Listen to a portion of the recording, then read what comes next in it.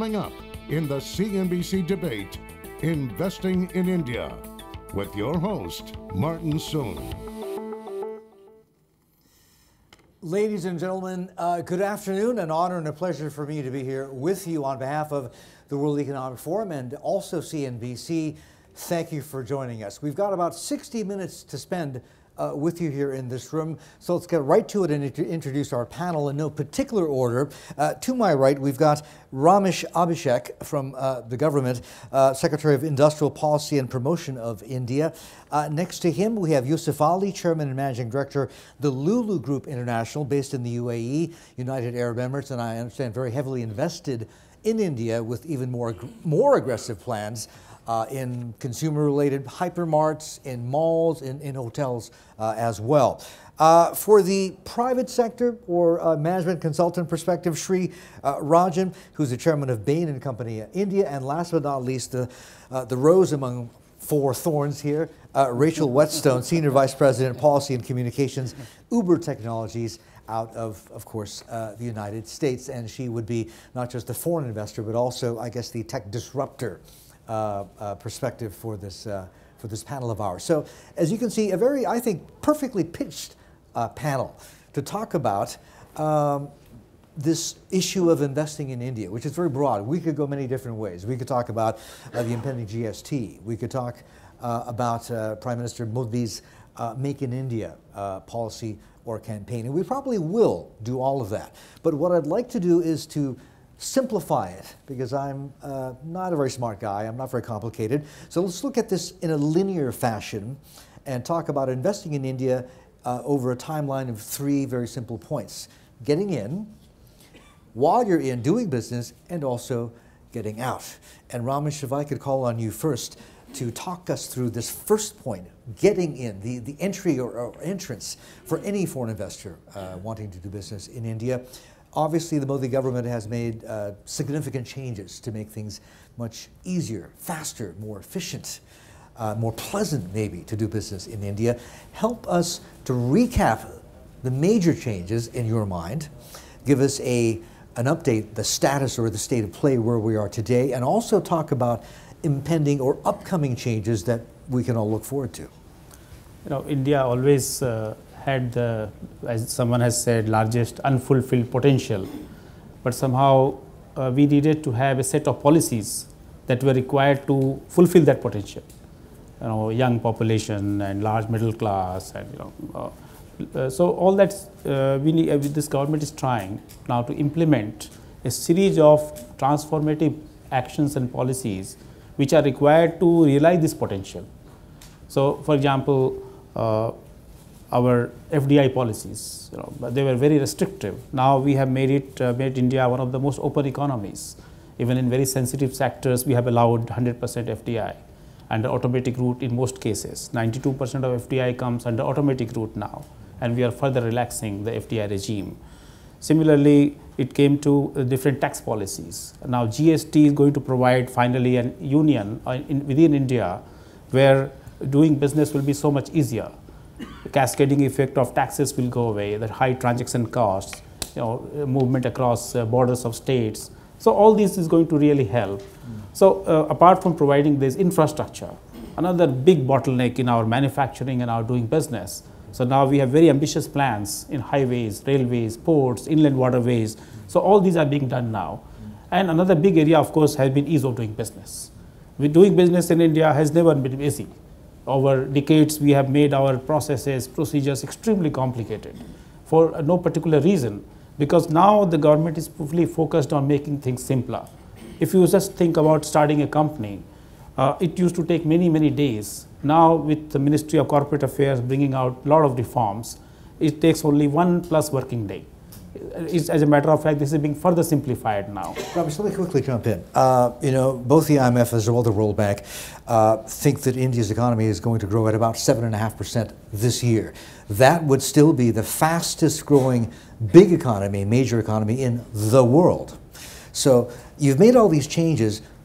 At 7.5%, why do you need more? As a matter of fact, I think we need to grow at least double digit for at least 2 decades. with a per capita income of about $1,500, I don't think the 7.5% is good enough.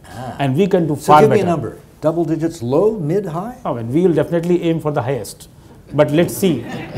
We need to do all the things that are needed to be done. You know, we need to improve our business climate, infrastructure, tax environment. All these things are done. There is a huge potential. Okay, I have to ask you, the final numbers for the impending GST are not out yet. I think a lot of people are waiting for them still. But your economic modeling, and I'm sure you've done a lot of that, if you're at 7.5% now, based on the final numbers of the GST, it would bump up growth in India by roughly how much? Give me a range. See, 1 percentage point, 2? I know I will not be able to give a specific number, but you see a lot of transactions which are not taking in the formal sector now will actually come in the formal sector. So it's part of the economy, but it's not recorded. So those will also come into this. And okay. So this is fascinating. What you're talking about is the black-gray informal economy. At this juncture right now today, that is how much of the official economy, do you think? I don't think there are very accurate estimates, but this GST itself is a game changer for Make in India and manufacturing. Because, you know, the cascading effect of taxes is gone. And actually for makers here, they get much better refund on inputs and they get a much better level playing field against imports. So, and of course, not to speak of the easy compliance that will going to come in. So this Make in India program is going to get a big boost with GST. So I think growth rates is definitely going to go up. I think exactly how it pans out, there may be some pain in the first initial year or so, but ultimately it's going to be extremely helpful. Okay, I have to ask you a blunt question. You know, several people I've talked to say that whether it is the impending GST, whether it's April of next year or more likely than not a little bit later, the ensuing months, the first several months, there is going to be chaos. Are you anticipating this? No, I will not say there is going to be chaos. But you see, the initial, there are a lot of processes and procedures that need to be in place. The corporates, the business, they also need to get adjusted to this. So those initial months could be, you know, there will be adjustment month or transition period. But it's not, there's not going to be a chaos. See, the country has been preparing for this for quite some time. The technological framework is in place. So I think all that is going to work out quite well. So here's maybe a silly question. At first I was going to ask you whether you think the private sector is ready, you know, whether it's what we know or the black-gray informal sector, which is going to be co-opted into this whole new tax structure. But rather I'd be more interested to know, bluntly, is the government ready? I think government has made a plan and schedule for implementing GST, and so far they are only ahead of the time. You know, this bill was passed by majority of the assemblies. It got the approval of the president. So it has constitutional amendment bill has become a law now. And GST Council has been formed. They have met a number of times, and a number of very important decisions have been taken by them. So it's all going according to the schedule of 1st April 2017. Okay, but you have many states which are still not happy. See, there is a consensus that this has to be done. And I think this is the broadest possible political consensus that we have received in support of GST. So I think this is going to roll out as planned. Okay, all right. Rachel, for Uber, you guys have been in the country in India for what, about 3 years or so, right? Just recap for us. I mean, what's your experience been? How daunting or how surprisingly smooth has it been for you? I think that we've just been incredibly grateful for a lot of the support that we've had. Obviously, when you're going into cities, you're bringing a new way of getting around the city. People have questions about that. You're both trying to get riders to join the platform. You're also trying to get drivers on board. So you're trying to create a two-sided market in a new area. And in India, we have seen very supportive governments. You also see different flavors of what different governments want to achieve for their cities. But generally, you know, we're now in 20 plus cities. We're going to be in another 4 by the end of the year. We have over 200,000 drivers who use the app every month. And so it's been a great place for us to be. And we've found that, you know, it's been very successful. And you've got Ramesh right here, just feet away from you. What more would you like to see the Indian government do to make it easier or better for Uber to do business? I think that there are ways that you can simplify the permit process for drivers, which is not necessarily so much a central government thing, it's a state level thing and city level thing. The reality is that the more barriers that you have that a driver has to get through to get onto the platform, the less flexibility they have. So it's interesting in countries where you have more permits and rules and regulations, the drivers tend to look more full-time. So they'll drive sort of 20, 25 hours plus a week. And in cities where you maybe have a single licensing regime, where the license is held by the operator and the operator is responsible for the consumer protection, safety and competition, you'll see a lot of drivers who'll drive for less than 10 hours a week. So if as a city you want to use it as a flexible earning opportunity, then you need to think about how many barriers you're putting in. The barriers also have an effect, which we don't see in India, but we see in other countries, where you put a lot of barriers in the way, then you don't have as many riders and drivers on the system. You don't have as many identical trips, i.e. people going from point A to point B at exactly the same time.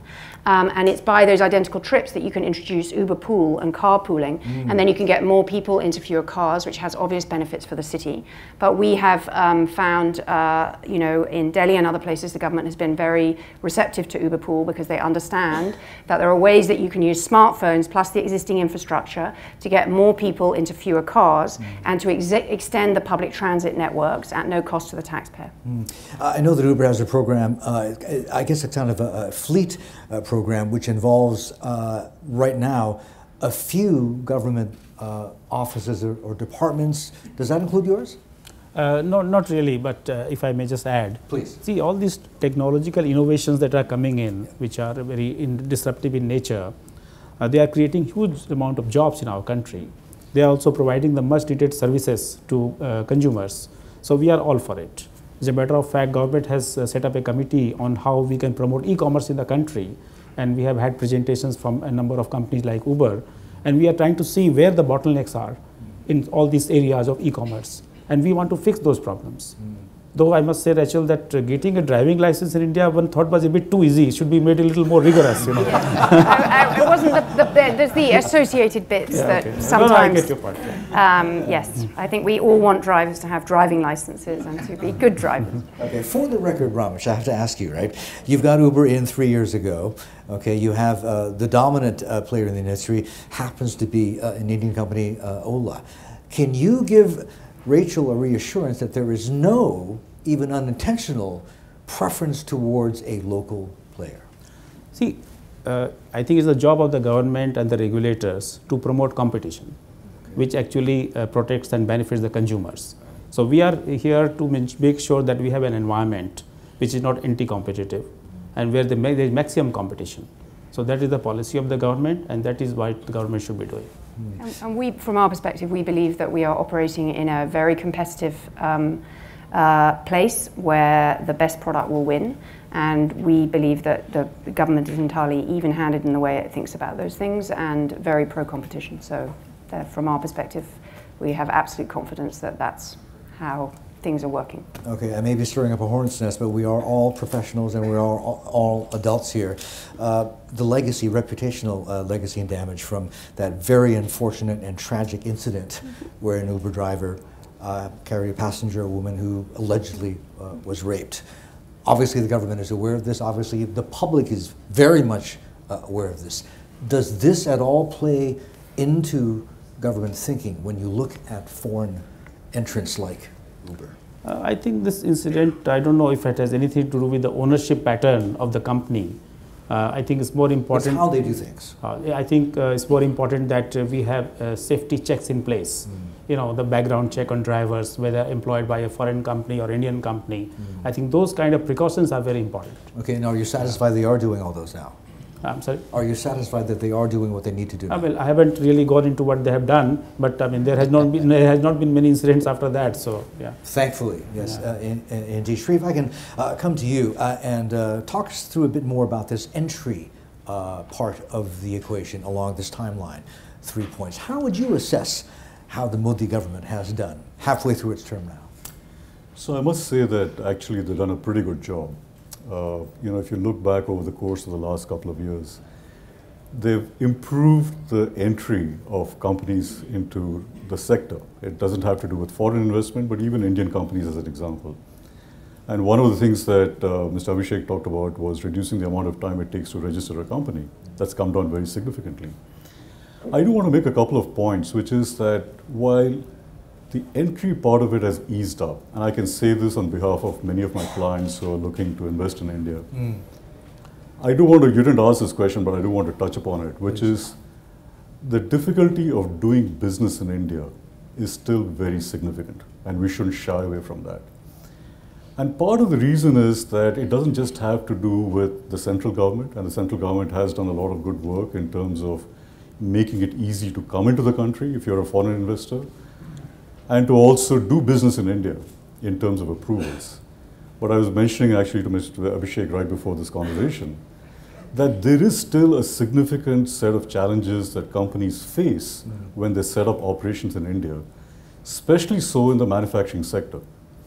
And I think the reason why there's been such a significant growth in the services sector over the course of the last 25 years is that the truth is that it takes much less to set up and run a services company in India than it does to operate a manufacturing plant. Lower barriers to entry is what you're saying. Low barriers to entry, and the problem is that, and I say this again on behalf probably of many people in this room, which is that when you actually set up a plant in India, you are stuck.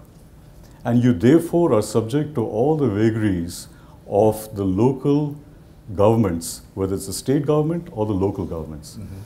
There is a lot of work that still remains to be done to improve the ease of doing business once you actually set up operations.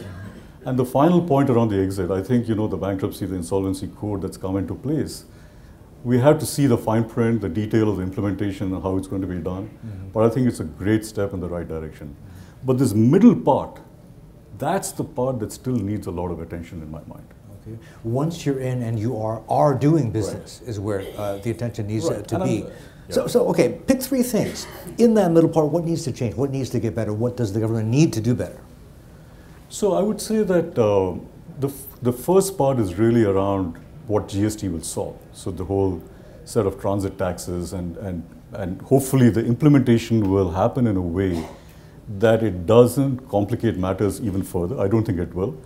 But the best outcome would be to actually remove all the barriers in terms of transport of goods and services as well. We haven't talked about services, but transports of goods and services across the country. That's number one. Number two is that there are a lot of regulations still at the local level, and there is no consistency. We're not expecting, I don't think any of my clients are expecting that the same regulation has to happen, in one state versus another. But some level of consistency, both in terms of what the intent of the regulation is, as well as actually the enforcement of the regulation. I think there's still a lot of discretionary power still at the local level, and it's very difficult to figure out how to navigate that. Okay, but you'd have to agree that harmonization of the tax code, at least at a federal level, is a pretty good start. I completely agree. Yes. I completely agree with that. Okay. So number two would be to just, pay a little more attention to really what's happening at the local level. And then number three would be really, this is something that we've talked about in the past over the last year and a half or so, which is standards bodies. The role that they play in different industries and making sure that, again, there is consistency and transparency in which they operate and making sure that, people understand the regulatory environment in which an industry is expected to operate. I would say those are three things that the government should think of. And is the government addressing these? As a matter of fact, that gives me an opportunity to share with all of you what we are doing on ease of doing business with states. Okay. As a matter of fact, perhaps the first experiment of its kind anywhere, we are ranking states in ease of doing business. This started last year on a 98-point action plan. States were ranked. And after that, we find a huge amount of competition among states to actually improve the business climate.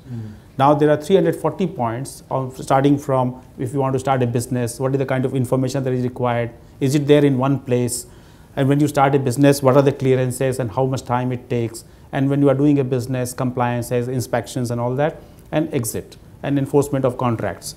So there are 340 points. If you see the website that we have on ease of doing business, or DIPP website, this evaluation is being done by the World Bank team, which is working with us. So in a federal country, that's it's basically not the central government that is doing the evaluation, it's the World Bank team. But they work with us.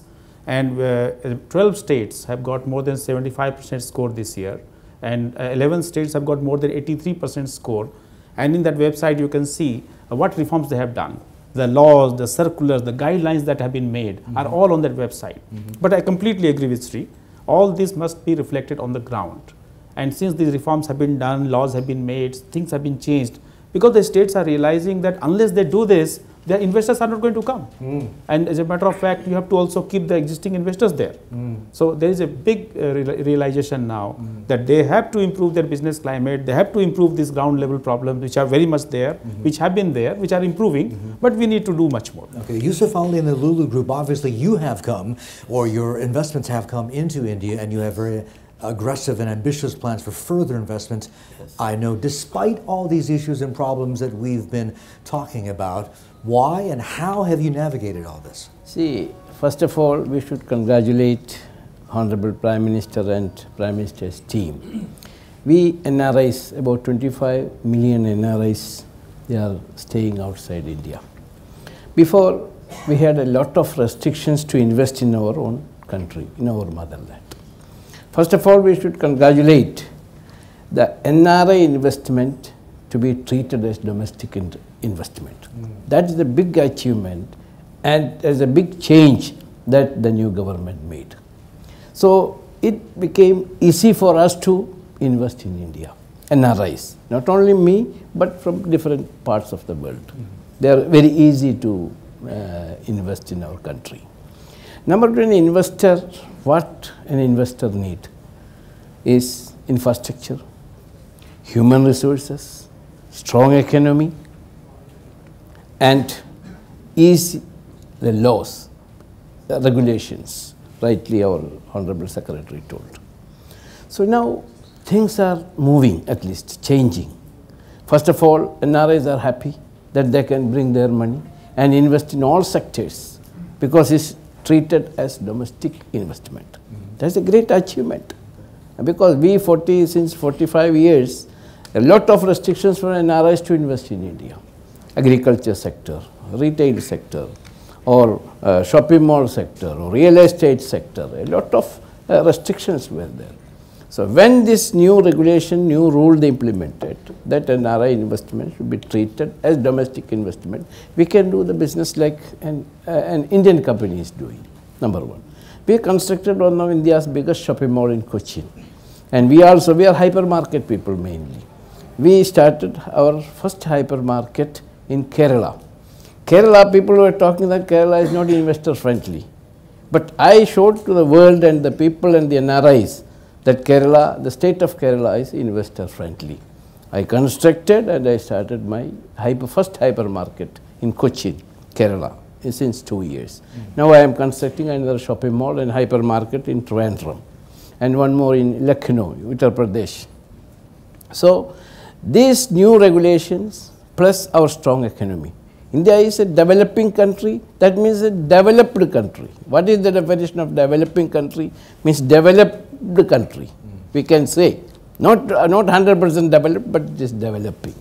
So in this, in the development, we should also part of that development. Then we can also develop. I strongly believe that. Yeah. So, yes, please. I find it maybe ironic, maybe amusing too, and Sri, help me out here, if I'm not mistaken. Is the state government in Kerala still communist? Yes.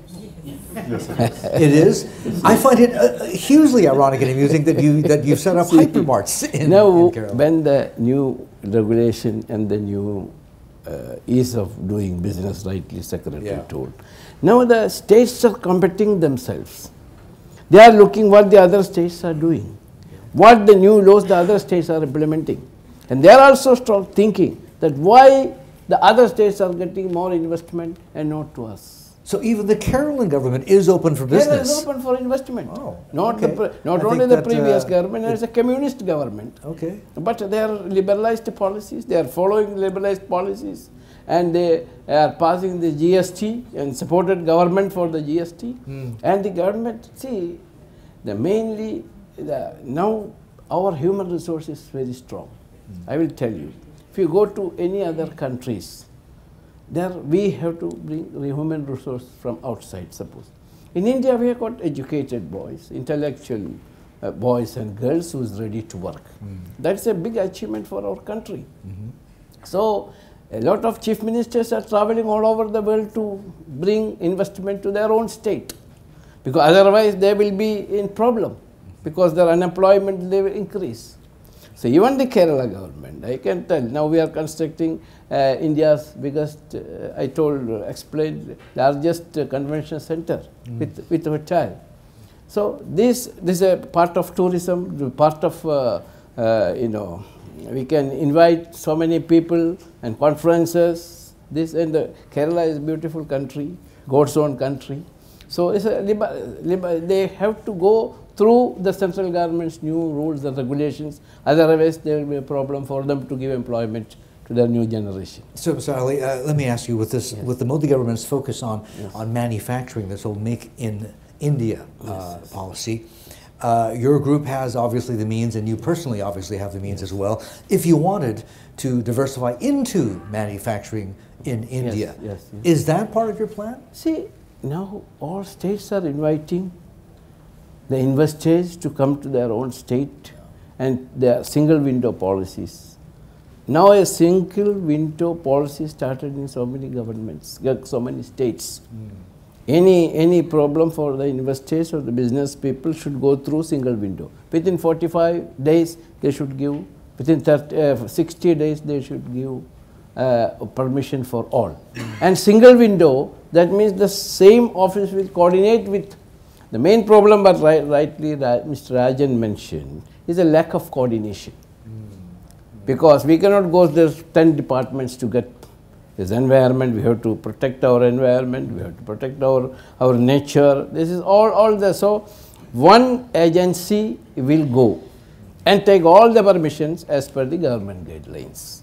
This is a very positive policy of the different states' governments. Okay, but it could be improved, I think, was Shree's point, at this more local level. And I want to bring Rachel in on this as well. As Uber, you're in, 28 cities in India right now, and with plans to expand more. As you push forward to expand more into more cities in India, your distribution, this complex web, this sort of the sclerotic nature of local regulations, is that a problem for you? Is that a problem for Uber? Our perspective on this is somewhat different. We have observed in countries where you have more devolved power at city and state level, often you can get the kind of innovation that we're bringing in more quickly. And we see that in places like India, we see it in places like America, we see it in places like Brazil and in Australia. The thing about, there's a sort of tendency, I think, to think that, if central government would just pass the perfect regulation, then everything would be perfect. And sometimes it doesn't turn out like that. And in places like Germany and other places, we've seen that the exact opposite happens. And so, I think in the way that the government talks about having some good competitive tension between the states and the cities is actually a really valuable thing for businesses. And certainly for businesses that are trying to do new things, that has been really important to us and really important to our success. Now, of course, there are things that you can do at a central government level to simplify and make simple. But I think as a company, we are very much in favor of cities and individual states trying different approaches, because otherwise you're just simply not going to get the innovation. So if you look in some parts of the world, some cities are very open to doing public transit partnerships with us. So we can effectively extend the metro or the bus network using Uber Pool and our services, push a button, get a ride, take you to the metro stop, take you to the bus stop. And some cities are not interested in doing that. And so we are always a bit anxious around homogeneity. We think as a hyper-local company that the differences in government can be incredibly powerful for innovation and entrepreneurship, and you want to be very careful about throwing those out. Okay, fair enough. I need to ask you though, your closest competitor, of course, Ola, in terms of cities they're in and operate in and distribution, I think outnumbers you 5 to 1. I mean, that's a fact right now, right?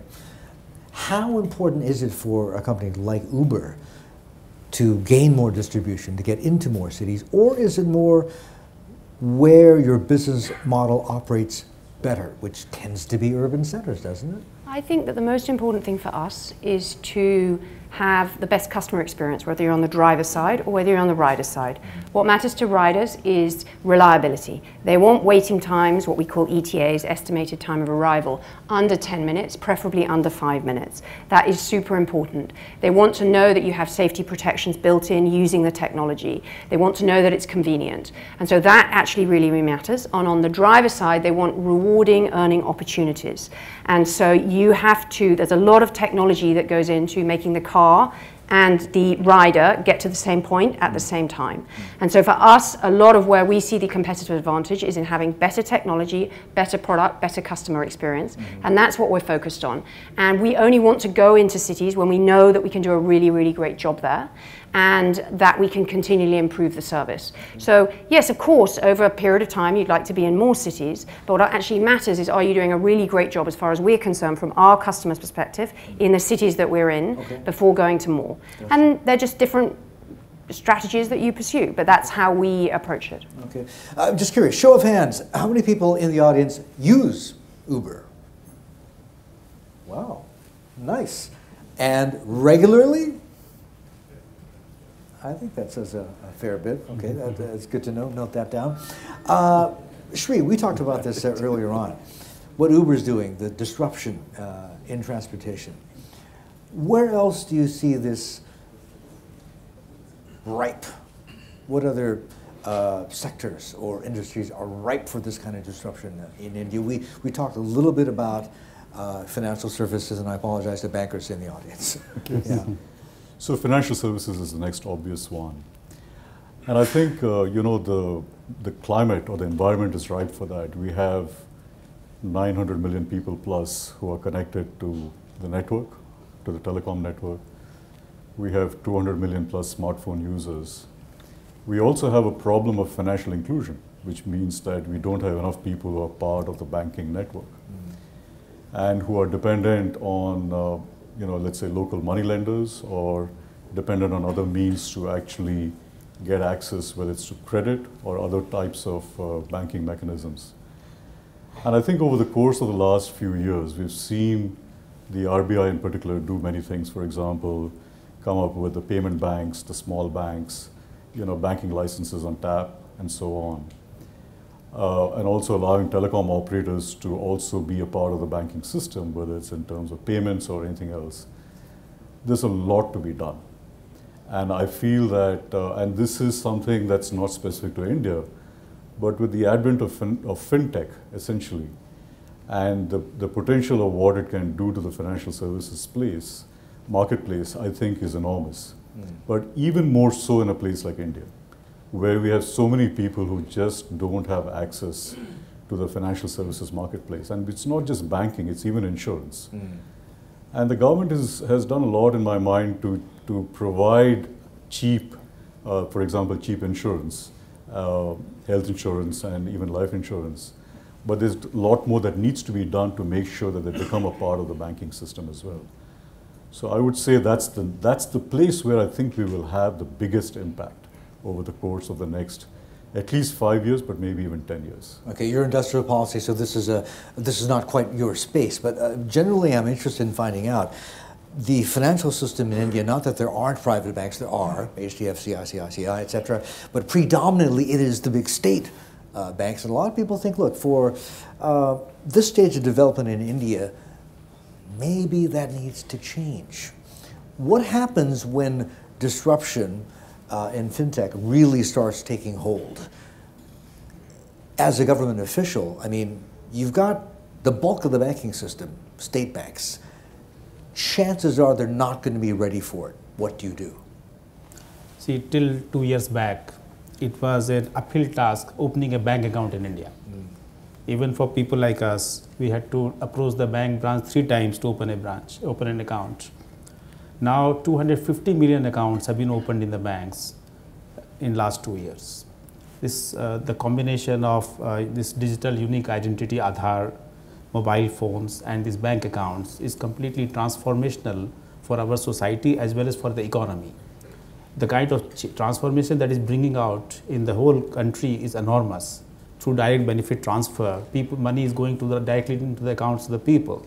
It is also stopping the misuse of subsidy money.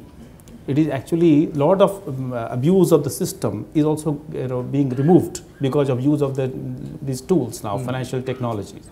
So I think this is simply not a question of just improving the financial system, which is very critical, and the government is all for it. See, the government today in India wants to use all the possible technologies to improve governance, and use of financial technology is only one part of it. So it is being used to improve governance, to stop all this misuse of subsidy money. You look at the LPG subsidy, huge amount of money has been saved because of targeted DBT. So I think this is extremely important for our economy, society, and those funds which are saved is being used for infrastructure development, for which we definitely need more funds. What happens to the big state-owned banks that are not ready for it, which could potentially get literally rolled over by the fintechs, because thousands of jobs are at stake when, and I've talked to several people about this, I think one of the biggest issues for India as it continues trying to ramp developmentally is, where are the jobs? Which sector is going to create jobs? What happens? See, all the disruptive technologies like fintech or aggregation like Uber, there is a big challenge for the existing large players. They have to adapt to it, whether it's the public sector banks or private sector banks or any other business. And as a matter of fact, our government wants to promote innovation in the country. We have a big program, Startup India, to promote startups in the country, which is already the third largest ecosystem in the world. But now we are providing the enabling conditions for startups to flourish. So that is our stress on improving innovation, improving the disruptive technology, and trying to help change the regulations and the laws which are actually stopping the further growth of the startups and innovations. So we are absolutely all for it. And if banks, public sector, private sector, or any large company, they don't adapt to these kind of disruptive technologies, they will suffer. They will suffer, and no one is going to shed a tear. They will for suffer, but is the government willing to let some, maybe many of these banks fail, or are they too big to fail? See, I mean, the government is doing everything possible to recapitalize the banks. There are stressed assets. We all know that there is a legacy to it, but everything is being done as required under the Basel norms. So I don't think there is any challenge as of now, but it is being addressed by the government and the regulator. Okay, Shri, let me come to you, because I know we talked about this earlier on, and this is not really actually along this continuum with the 3 points: entry, doing business, and also exit. But I think it's still important to talk about, and that is related to what Ramesh was talking about. India is mired in this situation, has been for some years now, where the credit cycle is not working. The CapEx cycle, it's not working, because we had this binge of lending to infrastructure. Many of those projects did not quite pan out the way that a lot of people, let's say, had hoped. Now banks are choked up with NPAs, and look, this is the situation we're in, and we're looking at the government for fiscal help. How do we get out of this situation? I think it's a very good question, Martin, because it's very clear that the private investment cycle has not started. And what the government is attempting to do is to prime the pump by putting in public investment into the economy. The issue in my mind is the following, which is that we've seen an uptick in terms of automotive. For example, over the course of the last 6 months, two-wheeler sales have gone up, passenger vehicle sales have gone up. There's been some, I think, pretty good improvement in terms of consumer durables. But we haven't seen actually an uplift in terms of volume, in terms of consumer products, the consumer non-durables. And that, in my mind, is a reflection of the sentiment of the consumer. Typically, when people buy consumer durables, it's because of a one-off payment. So let's say the 7th pay commissions put money into people's pockets. They get a chunk of money. They say, okay, let me do something that's one time, which might be to improve the home, or buy a two-wheeler or a car or whatever it is. Because India is a consumption-driven economy, we have to see the consumption go up for us to go to the 10%, the double-digit growth rates that Mr. Abhishek was talking about. My personal sense is that the priming of the pump may work. We'll see. I think it's early days yet. So the money that's gone into the infrastructure projects, the expectation is that ultimately that will lead to putting more money into the consumers' pockets. As capacity utilization goes up in the private sector, which is hovering somewhere in the range of 70% today, when it gets to 85%, 90%, that people in the private sector will feel more confident about putting money into the ground, meaning they will start putting money, investment money, in terms of whether it's greenfield, brownfield projects, whatever that might be. So I think we are a little ways away. What is not helping is the state of the global economy. And our exports performance has actually been pretty poor over the course of the last, I would say more than a year or so.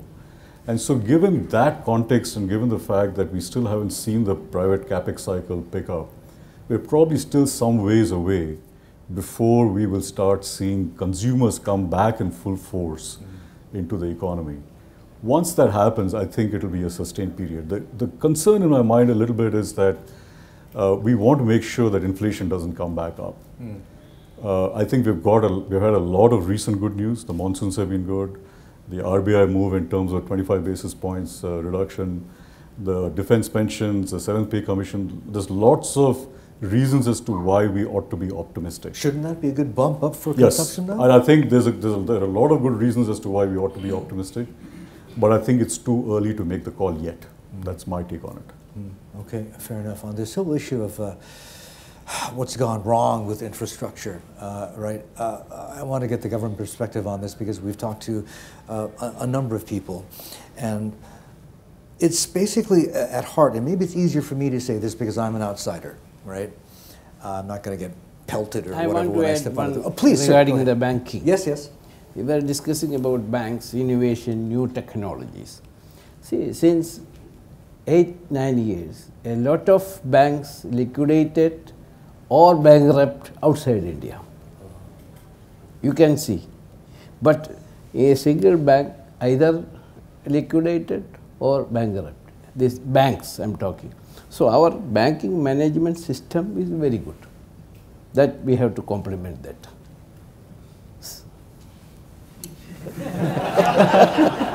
Thanks. You should accept that compliment graciously. I think. He's speaking the truth, sir. Okay. I don't want to mention the countries, but I can give the name. I mean, how many banks in different countries you can go through, liquidated or bankrupt.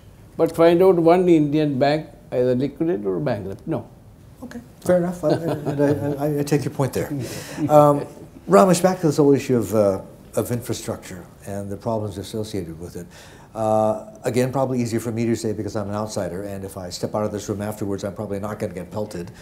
But a lot of people think it boils down to sort of a philosophical issue with the government, that with these PPP partnerships, what's really missing is that last P, the partnership with the private sector, in the sense that private entities feel like the government is going, okay, look, so we've got this infrastructure deficits. We need to build roads, hydros, whatever, right?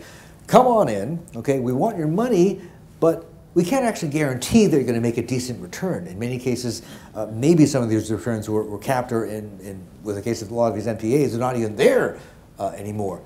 This obviously needs to change, doesn't it? Since PPP concept is quite a misunderstood concept actually, and it's a problem around the world. People don't realize that there is no specific model of PPP anywhere. You can have a very large number of permutations and combinations of public-private partnership, because ultimately it is about how the risk is being shared by the government and the private sector, in what proportion, in what manner. So there are issues everywhere on this. We had a lot of PPP projects in highways. Many of them worked well in the past, but many of them didn't work very well because the growth projections were not there, and maybe the bidding was very aggressive. Now, government has tried in last 2 years to fix a lot of those issues. Those projects which could not take off for any region, those have been closed, and large number of them are being revived now. But I think the important thing is that we have to work. If more government funding is required, definitely government is now putting in more funds, and the private sector is now taking less risk. But you see, the government has recently taken a decision that any construction project. But does less risk for the private sector mean commensurately less return? As a matter of fact, see, every model is different that the private sector has to work out if it works for them. I want to add one. Please, sir. Yes. 16 years before, the first PPP project, private-public partnership project, Yes. we implemented in state of Kerala, Cochin International Airport. Okay. in the history of infrastructure project, after 4 years, we started giving dividend. Anybody can go and see Cochin International Airport. This is the model, because PPP is future now. And all countries, including developing or developed countries, they are talking about PPP project. So this is a role model, Cochin International Airport. I want to mention, I am honored that I am a board member there, a promoter director there. Okay. Actually, large number of many litigations were there between the developers and the government agencies. And recently, government decided that whenever there is an arbitration award in favor of the developer, 75% of the money would be given to the developer upfront, even if you go in appeal, and that money goes to the lender, the bank. So it helps bring more liquidity to the system. So this meeting was taken and the views were taken, because this is a listening government, and the cabinet took this decision. This itself is going to inject at least 20-30,000 crore rupees just like that into the system. So whenever the problems are there, the government is trying to identify those problems and the solutions. And this has been implemented. This is a very good example. This has been done in the last 1 month. Real quickly before you throw it out to the audience here, I mean, one of the problems obviously is the legacy of this whole infrastructure binge and I guess boom and bust are the NPAs, right? At issue now is, what do you do about these assets? The whole bad bank idea, okay, Raghuram Rajawino wasn't a big fan of it. Now, Urjit Patel, MPC, it's back on the table. How does the government feel about this? See, the government has made its views very clear. See, the NPA is a legacy, and you have to look at how to resolve whatever you can. There are willful defaulters, but not everyone is a willful defaulter.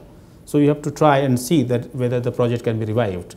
So I think that is the intention of the government, to reduce the NPAs, try to revive projects, help the promoters wherever possible, and of course deal differently with the willful defaulters. So I think that is what government and both RBI are working on. So you're saying the bad bank idea is not back on the table? I'm sorry? The bad bank idea is not back on the table? Let's see what is the view of the regulator on that. Yeah. Okay, all right. So we've got a couple of minutes left. It's probably time, I'm sure you're chomping at the bits. I'd like to get whoever would like to interact with our panelists here. Questions, comments, please just raise your hands, tell us who you are, where you're from, who you represent, and who your question or comment is directed to. Thank you. I'm Mitesh Shah from Louis Dreyfus. We are a big merchandiser of commodities globally, and we trade a lot of commodities in India as well. My question is to Mr. Abhishek, and it has to do with the ease of doing business. I mean, I'll touch upon, there are many pain points, but I'll touch upon just one. And that has to do with contract enforcement in India. I mean, we have so many legal issues with regards to contract performance on commodities that we sell to or buy from within India.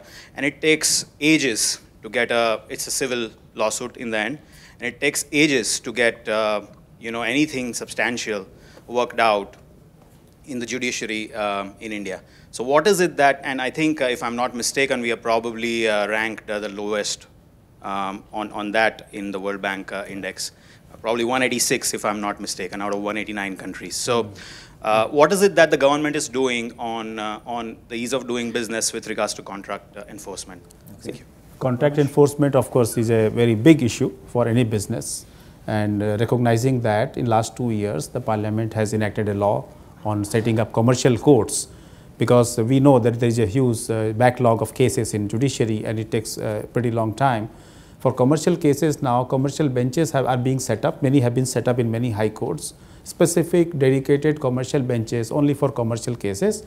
And at the district level also, commercial courts have been set up in many states, and they are being set up in other states. As a matter of fact, we have kept it as one of the indicators on ease of doing business index of the states, whether they have set up these commercial courts. So this is something that is happening now, but this needs to be fast tracked, because we don't have enough courts right now, dedicated courts, which will address all these contract enforcement issues. But this is something that's very much on the radar. We are working with the states, and the states are working with the high courts to provide the necessary infrastructure. We have such courts in Mumbai, Delhi, some state like Chhattisgarh. They have been very proactive. But then we are going to work with the states this coming year, and because this work was started last year, so that we have more of these courts, and there will be fast track all these contract enforcement disputes. It sounds like a judicial capacity issue. Anybody else? Next. Sir, please. Oh, I'm sorry, ma'am. Ladies first, please. My question is, I'm Kanika Dewan. I'm involved in, we do design to build of airports, Delhi International Airport and Mumbai Airport. So it's very relevant to the PPP structure. So I wanted to give my input and actually... Are you with GMR? No, we're a private entity, do the finishes, design. Okay. So we worked with GMR and worked with GVK. Okay. So it's very interesting, the contrast. And just from the government point of view, when we're talking about PPPs and sort of the decline fall of PPPs, we actually specialize and we'll make sure that we don't participate in a government-run airport. We've declined a lot of government-run airports. And the reason is because, and we all know this, is the bottom, I think the crux of it is obviously corruption, which the Modi government talks a lot about. And I think the liquidity crunch that we're talking about has a lot to do with corruption. My question is that what we find is you have the developer who has a liquidity crunch because of cost overruns, which is always down the line due to corruption through the various elements. They claim the liquidity crunch due to corruption on the government level and therefore not being paid for their cost overruns. And that's causing a vicious cycle of what I call a vicious cycle of corruption and a decline in infrastructure investment, and the airport areas are going down, and now government is promoting roadworks and reducing their investment in airports, right? Yeah. And so is there an entity, or has the government thought of an entity, a solution that I could come up with from the private sector, is some sort of auditing where the government angle on the PPPs come in to the private sector and audit the level of corruptions and cost overruns that they're facing, because we all know what's happening to GMR, we all know what's happening to GVK, and the GMR experience has been really good because, you know, GM Rao is very, you know, hands-on, ethical. We work together very closely, and he tries to avoid that. However, they're very open about the fact that there is this level of corruption with the government. GVK, on the other hand, delegates. I won't say anything more, but the point is that you've got private entities who are not being paid up to 20%, you know, from our partners, you know, vendor partners such as IBM, ABB, ourselves, we're from Bramco. You're not being paid for, let's say, 20% of your project value, which you can imagine an infrastructure project is much lower than your margin. So you're causing a liquidity crunch, and you're stifling the private sector completely, which is going to lead to this vicious cycle of decline. So how can you get involved in avoiding this, apart from policy making? Ramesh, you're on your own here. See, while not commenting on specific projects and specific companies, I may just like to state that it may be an oversimplification to say that all the liquidity crunch issues in a project are because of corruption. This has to be looked into. So I will not commenting on a specific project, but then there could be a lot of problems like design issues, the way this whole project was designed, whether the developer has delivered on the promises paid, etc., etc. There could be so many issues. Maybe they have been very aggressive in what they were projecting as the revenues. So one has to look at it on a case-to-case basis. So far as the transparency and corruption are concerned, this is a very, very strong determination of the central government today to have complete transparency in the way business is done in the government. But your question was more on an audit system, correct? Yeah. No, but you know, talking about corruption, I think. So there's tremendous stress on doing things in a transparent manner. There is no crony capitalism. No one is going to get an extra favor. No one is getting extra favor because someone is close to somebody. That rules are same. It is a system-driven policies, so that is same level playing field for everyone. There could be specific issues one can look into, but then I think from a developer's point of view, one has to go see whether where the fault lies. All right. We've got time for probably, let's see here. Have we, oh, I'm sorry, sir, we missed you, yes. My name is Thomas Kuruvela from R30 Little. I will just make a statement because I see somebody from Uber and a very passionate Malayali here. I am from Kerala. You cannot take an Uber taxi from Trivandrum Airport because the Trivandrum Airport drivers will harm the Uber driver or the car. It's a fact. And I have to pay 650 rupees from the airport to my home, and Uber costs only 175 rupees, less than 1/3. This is a fact. And comment, and you're okay. That's a pretty rough situation for consumers if you're flying into that airport. But is there a question in there for Rachel? Everybody is here. How are you? What are you going to do for it? I am not getting any benefit. Okay. I'm still paying 3 times. Yeah, I can. Yes, Because you And fear we for have your the life, government I here. guess. We have a very passionate Malayali here. We talk great things about Kerala. I'm very happy about that. And we have Uber here. See, I came to know okay, about. Rachel. Can I answer this? Can I answer? Please, sir. Yes. I came to know this thing just now. Right. But I can assure you in Cochin airport it's not like that.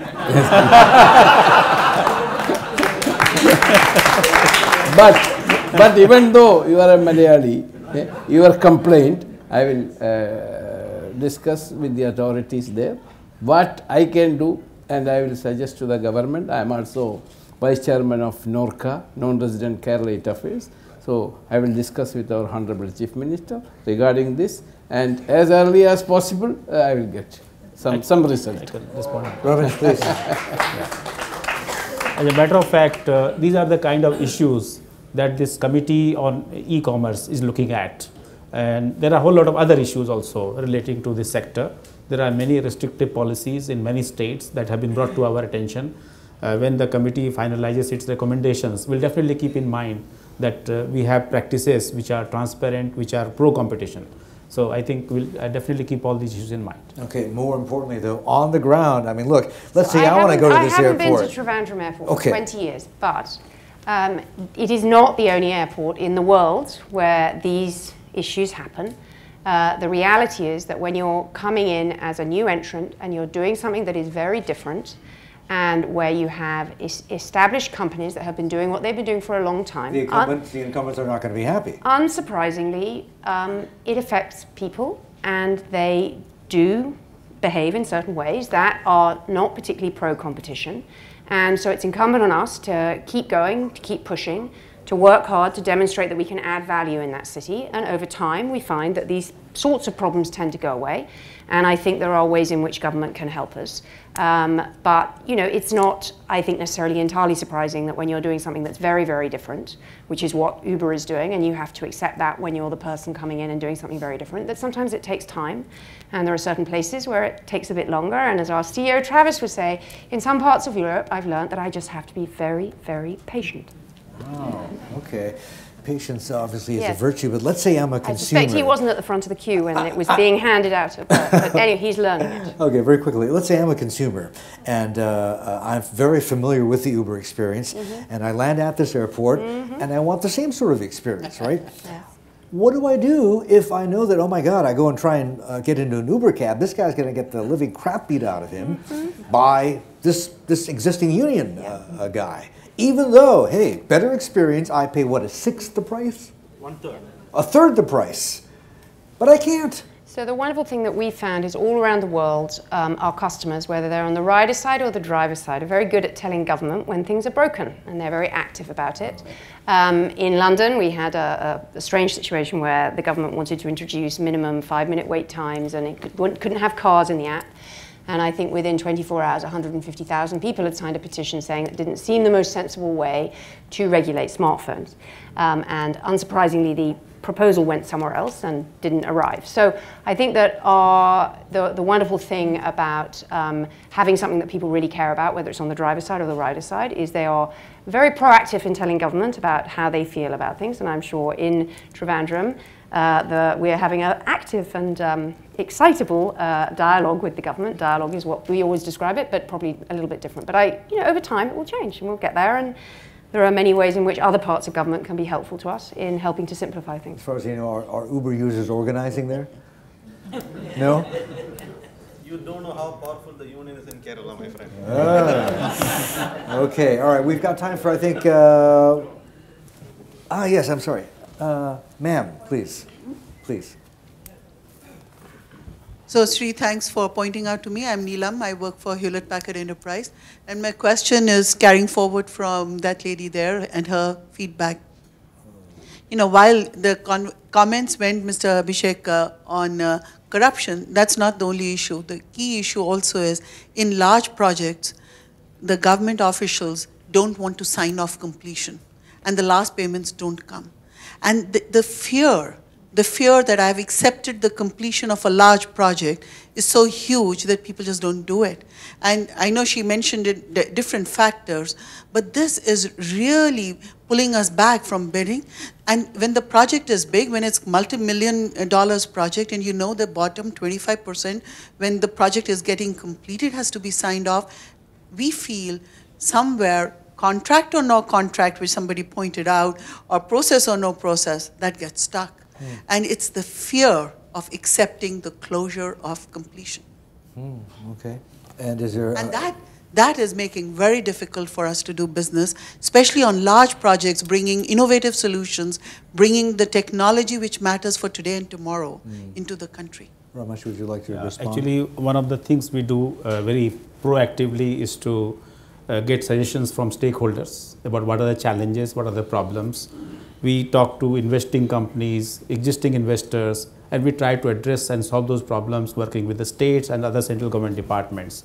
So I request her and others to share with us these kind of issues and problems they are facing in wherever they are facing, and I can assure that we will be taking up with the concerned stakeholders, departments and states in a very proactive manner. Sharing with the government, though, ma'am, is not going to solve this issue of fear of signing off on a contract, though, correct? We'll address that also, not okay, what more would you like to see from the government? Sorry? What more would you like to see from the government? I think if the sign-offs happen, completion happens, the final payments get moved, that's the most important thing. And you know, it is extremely difficult to do the business until this gets settled. Because as she rightly pointed out, the last 20% is perhaps more than the profitability of that project.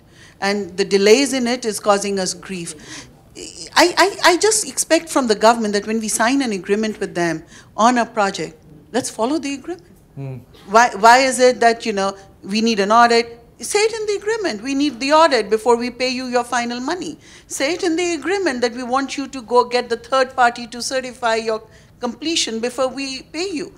And we are happy because we are walking in with knowing what we need to do to get the closure. Is this a contract law issue then? So this is the kind of feedback that helped the government make that recent decision to give to 75% of the money of the arbitration amount, you know, arbitration reward amount. So these feedbacks are very important for us. Please share with us all this information, and I can assure that we will take it up with the concerned ministries and departments. Okay. Yeah.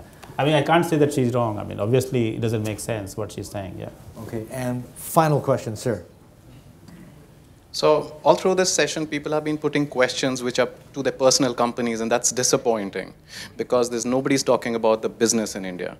I'm a farmer representing farmer interests, and when you're looking at business, my question is very simple. Do you build one metro station, one metro in Pune, which costs 15,000 crore, 12,000 crore rupees, or do you make, with that same investment, 30,000 custom hiring centers that you have one custom hiring center in every 20 villages? Is the business investment of the government bringing in social equity, inclusive growth? And that's what the government must be answering. Okay, Ramesh, I'm sorry, it's you again. See, various investments are made for various objectives. One can always argue that this could have been spent elsewhere in a better manner. I mean, but then ultimately, you know, it is the governments that take a decision about allocation of these public funds. So far as the private, of course, funds are concerned, it's the market that decides the allocation, most efficient use of capital. But when the government is concerned, they have to respond to the various issues. Agriculture is critical, infrastructure is important, urbanization is very important in our country. You know, we have 31% of the population urbanized, and 600 million people are going to live in urban areas in India by 2030. So we have to provide them with, you know, efficient transport and, you know, energy, etc., etc. So it's like one can always argue on that. I mean, not everyone will agree, of course. All right. Sadly, unfortunately, we have to. We're just out of time. We could go on for hours, but thank you so much all for joining us this afternoon. And a big round of applause, a big hand for our panel, and True, Rachel, Ramesh, and Yusuff. And thank you for joining us.